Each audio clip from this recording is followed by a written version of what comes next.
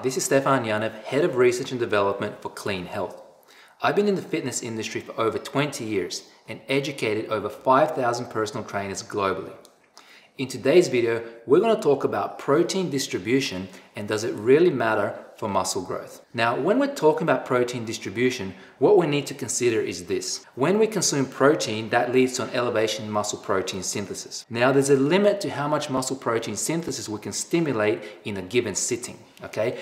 And muscle protein synthesis will typically remain elevated for only about 3 hours following a meal. That means if you miss a window to stimulate muscle protein synthesis, you cannot make up for it later by having more protein in another meal. So from that standpoint, if you're performing something like intermittent fasting or time-restricted feeding, and you're only having 1 or 2 meals a day, basically you're not going to be able to make up for those earlier windows of muscle protein synthesis that you missed, because you're going to already hit the cap for maximum muscle protein synthesis at each of your meals. So having said that, if you're looking to maximize muscle growth, you would want to look at getting at least 3 or 4 meals a day minimum, just so you can hit the maximal protein synthesis threshold at each meal and have the meals often enough so that you're stimulating muscle protein synthesis multiple times a day. If you like this video, make sure to click the like button and subscribe, share the video, and if you have any comments, please post them below.